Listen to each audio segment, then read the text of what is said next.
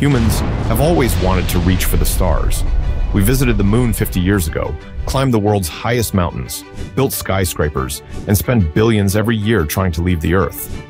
But there is one country that has recently decided to go in the opposite direction: China. For several years now, the Far Eastern superpower has been on a mission to explore the depths of our planet and open up what is probably the world's deepest hole. In this video, we take a look at this incredible project and answer many of your questions. What are China's motives? How deep can they go?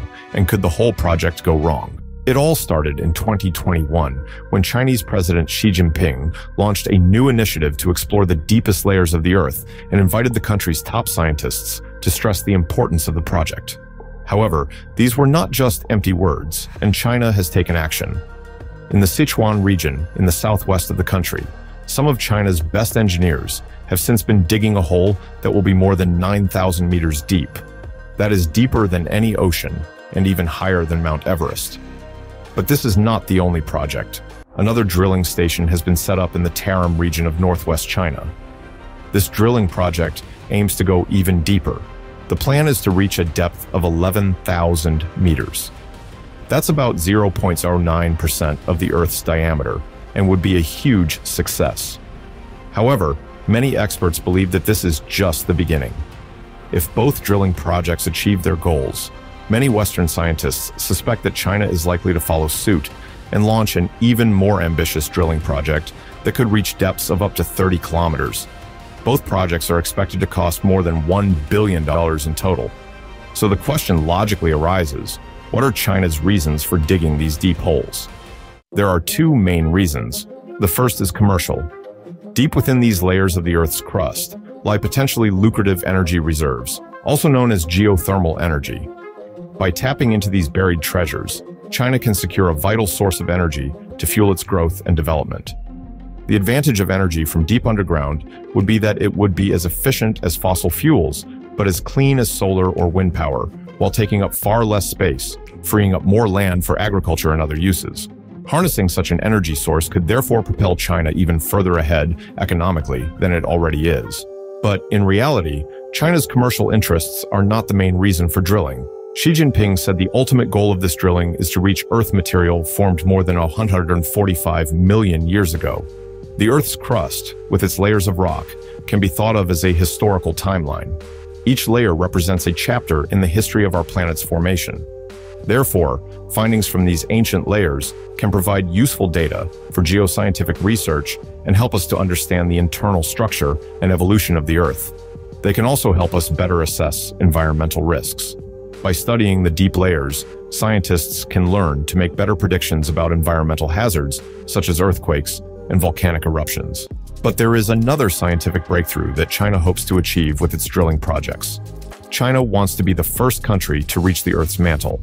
To understand why the Earth's mantle is of interest, we first need to know what it is and what we know about it. The Earth has several layers. The outermost layer, where we live, is the Earth's crust. It is between 10 and 30 kilometers thick. Just below this is the mantle. The mantle is the thickest layer of the Earth and makes up 85% of the Earth's volume. The amazing thing is that matter in the mantle is actually moving, not just standing still. Even though you might think that the mantle should be liquid and made up of magma or lava, this is not entirely true. The mantle is made up of rock. However, the high temperatures and pressures inside the Earth can cause rocks to flow. Although they appear static to us, these rocks move gradually over geological timescales of millions of years. The material at the boundary between the Earth's core and mantle heats up, loses density, and rises like bubbles. These rising bubbles move towards the lower edge of the Earth's crust. There they flow along until they cool and find their way back to the core. However, as mentioned above, the movements of the Earth's mantle are incredibly slow. In fact, a journey from the crust to the core and back can take up to 2 billion years. If you're wondering how scientists can know all this without ever reaching the Earth's mantle, previous knowledge about the Earth's mantle has been based on the analysis of rocks that have come to the surface during volcanic eruptions, and also on the analysis of seismic waves during earthquakes, which can provide information about what must be happening beneath the Earth's crust. But what we can learn from these methods is very limited. So there are many open and unanswered questions about the Earth's mantle. Many of these questions could be answered if we could access it directly, for example, by drilling a borehole. Discovering an undisturbed piece of the Earth's mantle would be the scientific equivalent of landing on the moon. It would be like a shortcut to deciphering the origin of the Earth. This unique specimen would shed light on the raw materials from which our planet was formed. In addition, direct study of the Earth's mantle could unlock the secrets of the Earth's formation and evolution into the complex planet we know today. As we can see, China has good reason to drill deep, possibly all the way into the Earth's mantle. But will it succeed? And what could go wrong? To answer these questions, it is worth looking at the history of deep drilling. So far, 3 different countries have tried to drill deep into the Earth: the USA, Russia, and, surprisingly, Germany. In the 1950s and 1960s, the US tried to drill the deepest hole in the world in a race with Russia during the Cold War. The project was called Mohole and was coordinated by a group called the American Miscellaneous Society. The aim was to reach the junction between the Earth's crust and mantle. They had a specific plan, and they wanted to take a shortcut. The scientists wanted to drill through the bottom of the Pacific Ocean off the island of Guadalupe in the Pacific. The advantage was that the Earth's crust is thinner there, making it easier to drill. However, they first had to reach the ocean floor before they could start drilling into the crust. All in all, the project was a huge undertaking and required many innovations. Although progress was made, the project became so incredibly expensive in the 1960s that the US government canceled it prematurely for financial reasons in order to concentrate more on space travel. There were other American drilling programs after Project Mohole that were much smaller but very successful. They confirmed that there are such things as moving tectonic plates, which can explain continental shifts and the occurrence of many earthquakes. As mentioned above, there was also a major drilling program in Germany that went even deeper than the Americans. In Bavaria, the Federal Ministry of Research and Technology started such a program in 1987. The aim was to explore the Earth's crust more closely. To this end, a drilling rig over 80 meters high was built, and over the next 8 years, it drilled to a depth of more than 9,100 meters.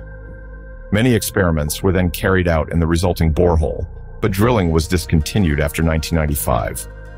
Only one country has gone deeper underground to date, and that is Russia. Starting in 1970, the former Soviet Union drilled the world's deepest hole on the Kola Peninsula for almost 20 years.